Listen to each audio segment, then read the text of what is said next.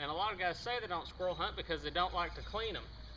And you know, a squirrel can be kind of tough to clean if you don't go about it the right way.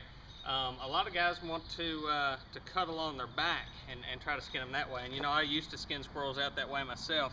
But a neighbor actually showed me when I was a kid a much easier way to do it. And if you do it correctly, you can actually skin a squirrel in about probably under 2 minutes. So I don't have a timer going or anything, but I'll just demonstrate how to do this.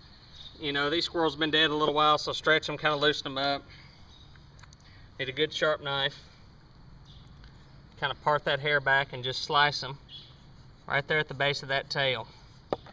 Got that slice going. Break that tailbone, but don't break the skin. Main thing is just keep that skin attached. Get that tailbone broken. Alright, you can see there I've got the skin started. Just slice just a little bit up the back there.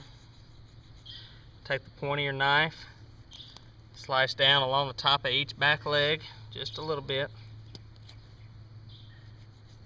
You just want a good flap there. Okay, you can see I've got a good flap. That's so I can put the heel of my boot on there. Set the heel of your boot on there. Lift up with the legs. That squirrel is pretty well skinned from the front end. The back end, you just grab that little flap, pull right there, and there you go. That's all there is to it. It may even been less than probably less than a minute, and I was talking and demonstrating.